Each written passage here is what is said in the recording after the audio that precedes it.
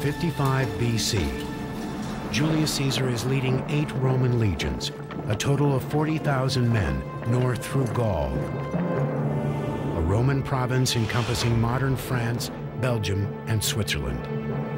He wants to go to Germania, to Germany, and cross the Rhine because no Roman commander has yet done so.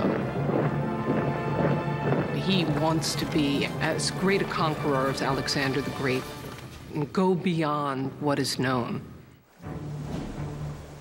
The Rhine River lies on the edge of what is known.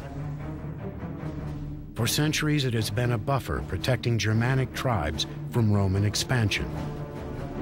No previous army could cross it with the might needed for conquest. But Caesar is unlike any previous warrior. He could have gone by boat, but what is that for Julius Caesar to go by boat, man? Rowboat? You know, you're gonna put 8 legions in a rowboat and row across? No, man, they gotta march across. They're gonna be on horseback. Crossing the Rhine was a completely new engineering feat as far as its scope. The river is 1,000 feet across, possibly more, 25 to 30 feet deep, with unknown currents. Caesar and his engineers had to come up with a plan for a bridge that would be not only immensely strong, but immensely stable, and be large enough to be able to march a legion across. The bridge would need to be 4 football fields long and sustain the weight of 40,000 soldiers. Despite the Rhine's width, depth, and strong currents, Julius Caesar is determined to succeed. To cross a river that size with a bridge is something which plays well with an audience back at home, but of course it's something that plays extremely well with the audience standing on the other side of the river, who are going to be awestruck when they see this happening. With the speed and efficiency of a well-oiled machine, Caesar's soldiers methodically transform local timber into an expanding bridge. With every hour, an engineering miracle inches closer to the Rhine's elusive northern bank. It's almost as if a spaceship were to come down nowadays, the size, let's say, of half of Manhattan, capable of with some magnetic device that'll like lifting buildings up into the air. That would be a pretty frightening thing, something that we couldn't really grasp at all. The foundation of the bridge was a series of wooden piles driven into the bedrock of the river. Each pile was 1.5 feet thick. Toward the middle of the bridge, they had to be up to 30 feet tall to reach from the surface to the bottom.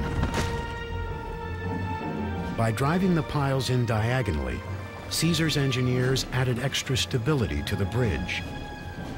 When they drove the pilings in at an angle and then connected them, in many ways they were doing what carpenters do when they build a sawhorse. But with the legs angled, it utilizes forces to keep it from being pushed over and makes it a stable workspace.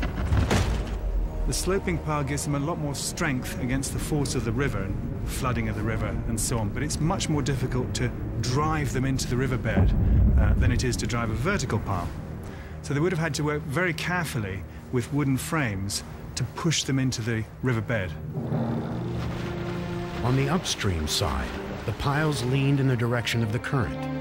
40 feet downstream, the corresponding piles leaned against the current. Each set of piles was joined by a long connecting beam 2 feet thick. Lengths of timber were then laid across the beams, and the surface was finished with tightly wrapped bundles of sticks. The design of the bridge itself was innovative, but what made this engineering feat even more astounding is the speed with which it was built.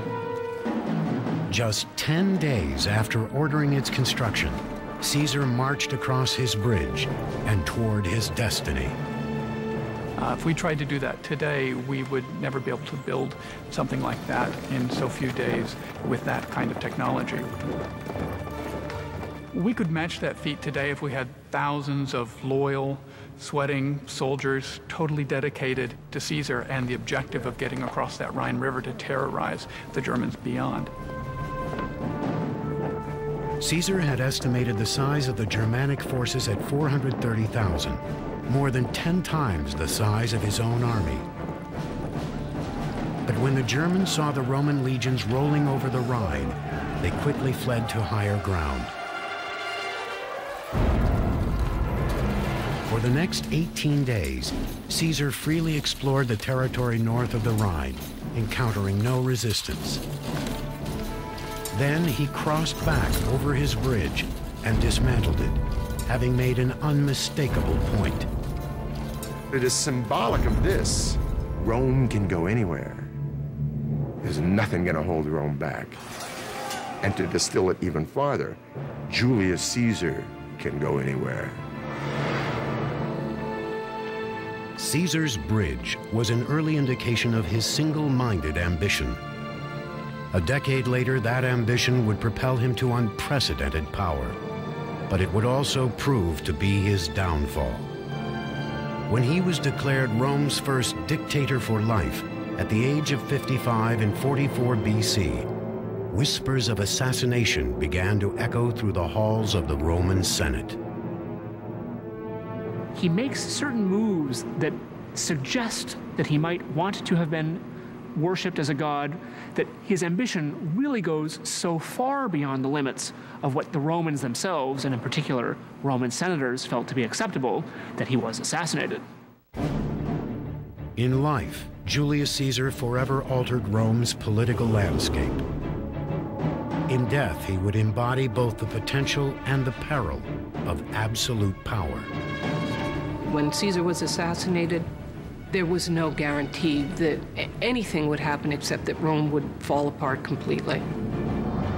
Caesar's reign was a major turning point in Rome's political history. His conquest of Gaul greatly expanded the reach of Roman influence. His consolidation of power marked the death of the Roman Republic, ruled by democratically elected senators and consuls, and the birth of an empire in which tyrannical emperors could rule with absolute authority.